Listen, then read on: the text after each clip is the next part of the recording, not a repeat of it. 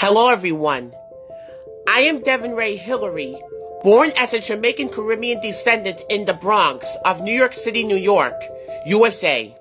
I have 2 developmental disabilities, autism spectrum disorder, and mild intellectual disability, and I was diagnosed with them at the age of 2.5. Every year, March 1st is known as National Developmental Disability Awareness Day, and all of March is known as National Developmental Disability Awareness Month.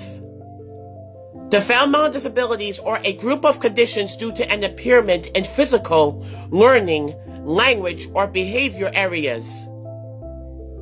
These conditions begin during the developmental period, may impact day-to-day functioning, and usually last throughout a person's lifetime. This matter finds ways to raise awareness about integrating individuals with developmental disabilities in every part of the communities in which they live. Additionally, developmental disabilities are a group of disorders that affect the development of children. These developmental disabilities can be caused by different things, including genetics, environmental factors, and other medical conditions. They often appear in early childhood or infancy, but may not be noticed until they interfere with daily activities. Besides the 2 developmental disabilities alone, which I have, there are others as well. Cerebral palsy, attention deficit hyperactivity disorder, Down syndrome, blindness, deafness, learning disabilities, nervous system disabilities, sensory-related disabilities, metabolic disabilities, and degenerative disorders.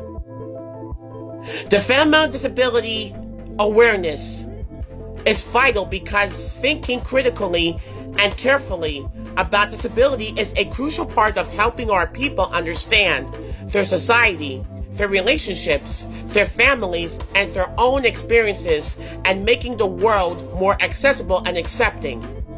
Additionally, people in the world like myself with developmental disabilities have the necessary positive rights to be treated with respect, love and care, understanding, and sympathy, and even dignity.